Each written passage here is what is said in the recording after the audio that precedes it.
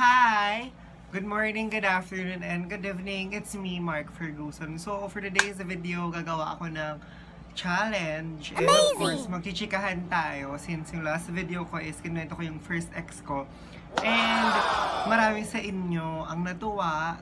So, ngayon, gagawa ko ng challenge. Hindi ko kwento ko yung second ex ko naman. So, ito yung challenge na gagawin ko. Yung spicy noodle kineme. Ngayon ko pa lang to ilalagay para makita nyo na samyang talaga siya. Ito yung red times to kineme. So, alam ko marami ng vlogger na nakagawa na ito, pero nagawin ko pa rin. Ayan, Ito yung maanghangi kasi may siya, buro ng sili. So, gagawin ko muna to. Sa lagay ko muna to. Puno to ilalagay ko. Tapos gagawin ko yung base ko. Tapos, ang magiging mechanics nito is after makeup step, kakain ako. Tapos magkukwento ako tungkol sa ex ko Channeline. So, yun. Sana matuwa kayo and sana mag-enjoy kayo.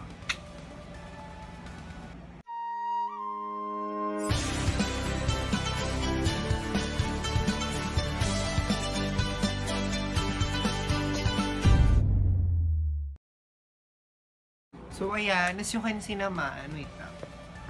As you can see naman, nakapag-foundation concealer, nakabake na ako, which, oh my god, which is tatlong sobu neto. Sinasabi ko nga din na every step ng makeup, kakain ako. So, tatlong tinidor, tapos kilay, tapos chichika ako tungkol sa ex ko.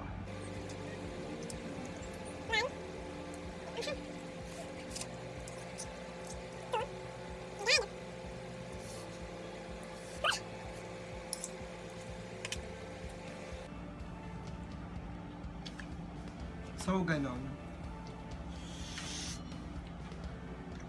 Ang nangyari kasi sa, hindi naman siya ganon katagal since saglit lang talaga siya. Hindi kasi siya yung nakilala ko. Nakilala ko yung pinsan niya. Alam to ng mga friend ko. So, si siya. Si Nix. N-I-X. Di yung totoong name niya, pero tago natin siya sa pangalang Nick. So, ang hirap. Ang nangyari is, nanliligaw siya sa akin since pinakilala nga siya sa akin ng pinsan niya. Sila talaga yung close ko sa kanilang pito. Pito sila magpipinsan. Sila yung pinaka-close ko, tapos pinakilala ko nila sa kanya. Nagustuhan niya ako. Tapos ayun. Gusto ko magkilay. Subo muna ako ulit ng noodle.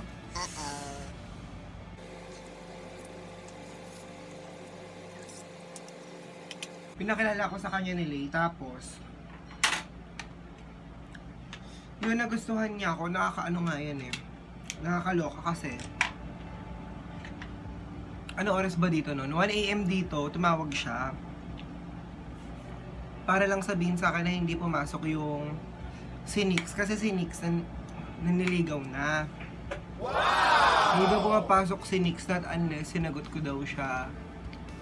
Sabi ko sa kanya, ba't ko siya sasagutin dahil lang sa ginagawa niyang yun? Hindi pumasok ng 1 day, tapos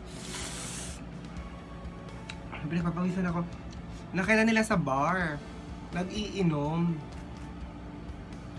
So, syempre ako, ayoko naman maging dahilan ng kapariwaraan ng buhay niya. Ayoko naman manira ng buhay ng may buhay.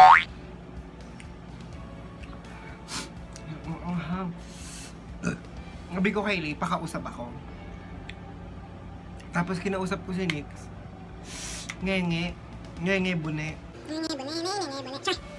Ngenge siya. Tapos, di ba nang hinabos sa ang anghang? Basta yon. Tapos, sabi ko sa kanya, pakausap. Sabi ko sa kanya, kung hindi ka ayos, hindi kita sasagutin. Wow! Kung hindi ka uuwi, hindi kita sasagutin. Kung hindi ka papasok, hindi kita sasagutin. Yun, pinakita niya naman sa akin na deserving siya. Amazing! Willing siyang magbago. Tapos, 1 week, sagot ko siya. Tapos noon, kinabukasan, namili ako ng mga gagamitin sa pasok, sa school, since magpapasokan nun. Magka-call kami nun habang namimili ako. Tapos, ayun, sabi ko lang sa kanya na ayusin mo yung pag-aaral mo, parang hindi lahat ng tao is capable na ma-afford kung anong meron. Parang hindi lahat is capable na makapag-aral. Since may kaya nga sila, ano na siya, parang owner ng company or business ng tatay niya. Basta tinetrain sila. Silang 7 mapipinsan, tinetrain sila kung paano i-hold na maayos yung company. Tapos ayun, nakakaloka nun kasi first day of school, shootanes, kinukwento ko sa mga kaklase ko, flag ceremony. So, flag ceremony, daldal ako ng daldal doon tungkol sa kanya. Tapos, meron kasing transfer noon, si Tristan. Naririnig pala niya. Tapos, naging crush ko siya nung grade 10. Di, tanong ko sa kanya, ano ba, tapos biglang chuchu ganyan, kinukwento ko, parang sabi niya na, alam ko na yan, kasi naririnig ko, kinukwento mo kanina sa flag ceremony. Sabi ko, hala we, ganyan. So, hayos ako makaano ng kuliglig. So, ayun. So, yan, naging kami. Alam ng buong kaklase ko nung grade 10 yun. Alam nila. Kasi nga, very open naman ako. Very vocal ako, nagkukwento naman ako, ganyan. Tapos alam nila yung buong story nun. Yung kay Nix, alam nila yon. Tapos, ano yon, July 19 ata. Nasa bahay kami ni Nadine, kami ni Russell. Tapos sabi ni Russell, gusto ko makilala yung Nixon. Siyempre, best friend. Gusto ko makilala yung, ayan, hi sa tren, ayan. In fairness, umina siya ngayon, nakakaloka. Pero, that's good. Tapos, ayun, sabi ni Russell, siyempre, gusto ko naman makilala yung magiging boyfriend ng best friend ko. Ay, di nakilala ko sa kanya. Tapos, buti na lang ginawa ni Russell yun kasi ang nangyari is may isang girl gusto kaming ayusin kasi nasa isang group chat kami, sila magpipinsan, tapos yung mga girlfriend nila, tapos nandun yung ex ni Nix, andun ako, tapos may isang girl gusto kaming pag-ayusin 3. So, gumawa siya ng group chat, andun siya sa group chat na yun. So, nakakabwisit kasi kailan ka ba nandito ka? Part ka ba? Char. So, nandun siya sa group chat. Tapos, ang nangyari nun, sinaayos niya kami. Naayos niya ako, yung ex ni Nixon, tsaka si... yung ex ni Nixon, tsaka si Nixon. Naayos niya kami. Tapos, wait lang, may nakatok. Kumatok yung kapatid ko kasi papasok. So, inaayos niya kaming 3. Tapos, ang nakakaloka doon is,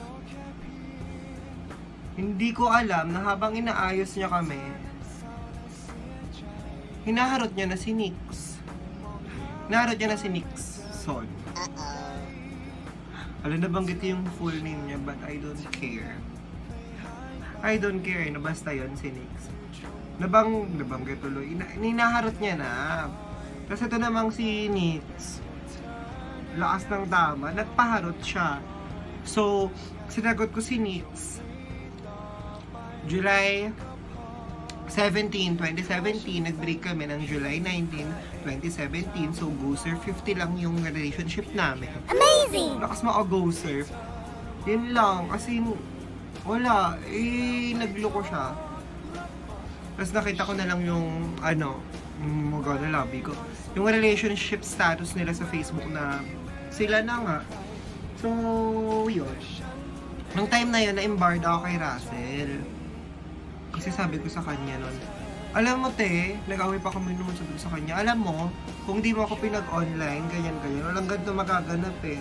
Sabi ni Russell, pasalamat ka nga pinag-online kita, kung hindi mo malalaman. Niloloko ka lang ng jowa mo. Sabi ko sa kanya nun, te, kaya kami nag-away dahil pinag-online mo. Kung hindi mo ako pinag-online, walang ganun mangyayari. So, nagsagutan na kami ni Russell. Which is, nakakasad kasi best friend ko yun eh. Tapos dahil sa lalaki, tapos parang 1 week after, nahimasmasan na ako. Tapos nag-chat pa ang buong jejemon ko dun sa group chat namin. Sabi ko, oh, walang kakausap sa akin, broken hearted ako. Ano kasi tama ko yun, te. Kasi naasar ako nila Jai, na oh, walang kakausap kayo ako, saan broken hearted yan, ganyan, chuchu, ganyan. Tapos ayun, slowly, usap kami ni Lay. Lay yung pinsan ni Nick. Usap kami. Parang, kasi ang ano ko sa kanya, tanong ako ng tanong about kay Nix. Tapos, nung February, kasi naging, ano yun nangyari yun, July. Tapos, August, binlock ako ni Lay. Tapos, nahack yung Facebook account ko. So, wala akong communication sa kanila. Something what, gano'n. Taray, violet, oh. So, wala akong communication sa kanilang lahat kasi nahack yung Facebook ko. So, inad ko si Lay. Tapos, sabi ko sa kanya, kamusta si Nix, ganyan. Tapos, ang sinabi niya lang sa akin, Happy Valentine's Day, February 2018. Sinabi niya yun. Tapos natouch ako. Tapos sabi niya, parang, you know the song Notice Me, ganyan ng Nightcore. Pinakinggan ko. Tapos sinabi niya sa akin na, noon pa man, gusto niya na ako, nagpaubaya lang siya kay Nixon. Kasi nga, ayaw, kasi nakita naman niya na ma-happy ako kay Nix. And, yun, nakita niya na happy ako, tapos, mahal niya rin kasi yung pinsan niya. So, ayun, nag-let go siya. Tapos, yung kantang yun, Notice Me, dun ako namula. Tapos, sabi ko na parang, para saan yung kantang yan? Then, yun, sinabi niya na, understand the lyrics well. Tapos, parang sabi niya na, kapag naintindihan mo, chat ka sa akin. Tapos, yun, unti-unti ko naintindihan. Tapos, yung ano yun I wonder if you know how amazing you are. Leave me breathless. I didn't even try, but it's still in my heart. You're the singer. Yun yung lyrics nun. Tapos, nung pinakinggan ko, pakinggan nyo, Notice Me Nightcore. Tapos, ayun, na-realize ko parang yung meaning nun andito lang ako sa isang tabi, ganyan. Tapos, minessage ko siya. Sabi ko sa kanya na, naintindihan ko na, so gusto mo ko dati pa.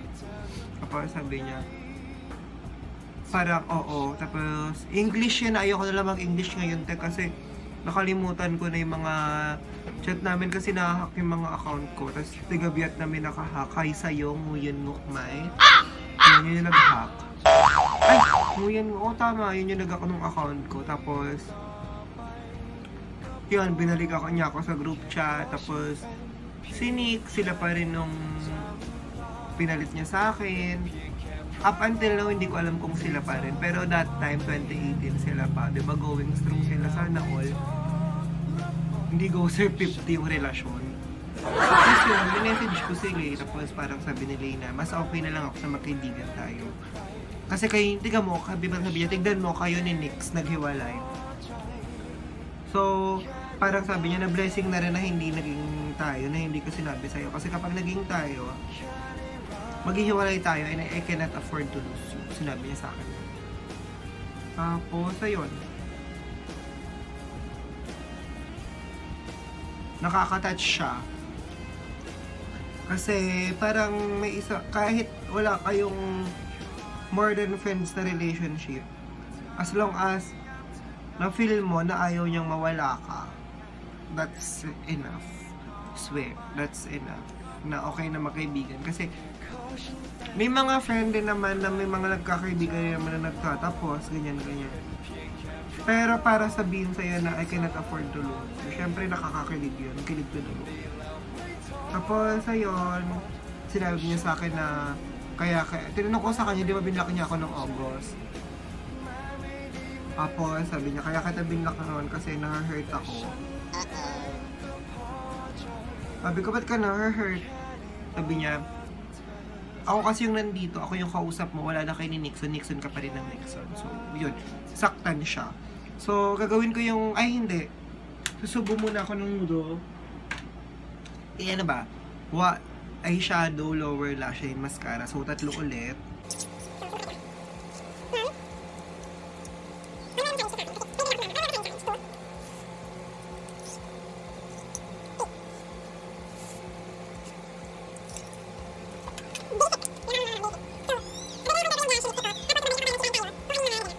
So, ayan, para di naman ako na-challenge, ubusin ko na to.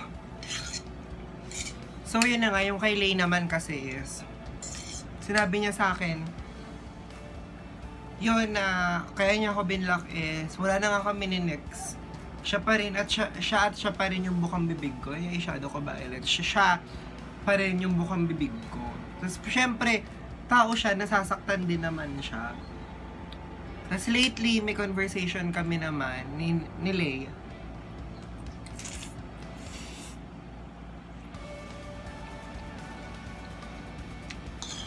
Hindi na kami nag-uusap ni Nix kasi nag-away sila ni Lay noon after namin hiwalay. Kinuwento sa akin ni Lay. Neto lang, nag-away sila. Tapos, yung nag-away sila, di ko alam kung bakit. Kasi sabi ni Lay na napaka GAGO daw nung ginawa sa akin ng Nix. Tapos parang sinabi niya na sana hindi mo na lang alam mo namang gusto ko parang yon, parang sa kanya na lang dapat ako. What blessing and disgrace daw kasi daw.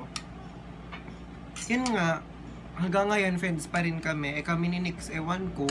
Ako okay na naman ako.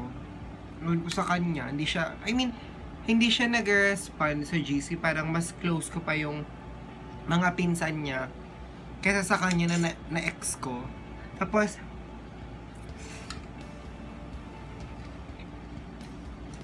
nalaman ko rin na silang 7 pa lang magpipinsan, bet ako. Hindi ko bakit. Sabi nila madali daw ako i-approach, ganyan kapag may problem.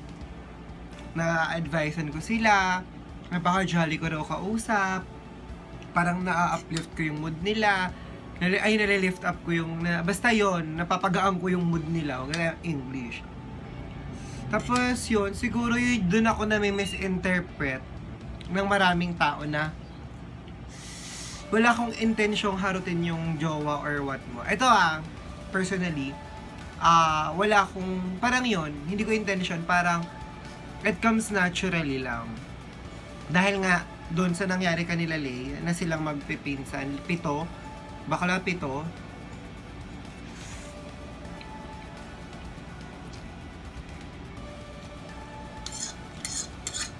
Bet ako, siguro yon dahil, kasi talaga ako yung madaldal, di ako snob, swear.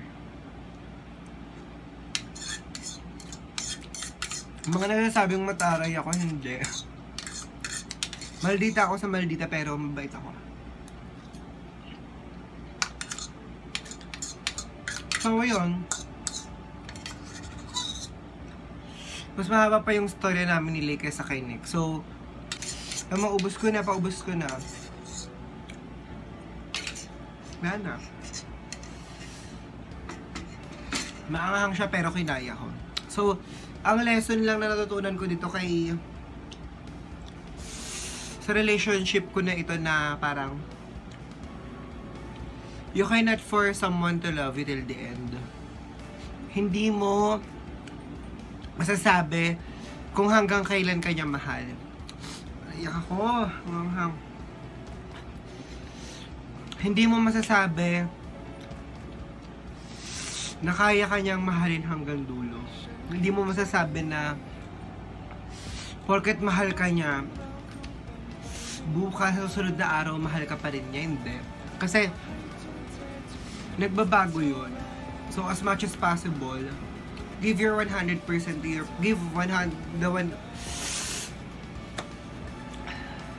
mahalin mo yung partner mo 100%. Kasi ikaw naman kapag alam mong nagmahal ka, binigay mo lahat, tas niloko ka, naiyak ako. Excuse me, wala na sa'yo yung mali. Nasa partner mo na yun. Huwag kang mag-stick sa kanya. Learn to let go. Learn how to keep your value. Kapag hinayaan ka lang niya, let them be, at least nasa iyo pa rin yung value mo. Pahalagahan mo yung sarili mo. Kasi darating yung araw na magkasawa at magkasawa rin yan. So yun lang naman natutunan ko dito. So ayun, that's it for today's video. Don't forget to like, share, and subscribe to my YouTube channel. And don't forget to hit the notification bell para updated ka sa aking next upload. Bye! Bye!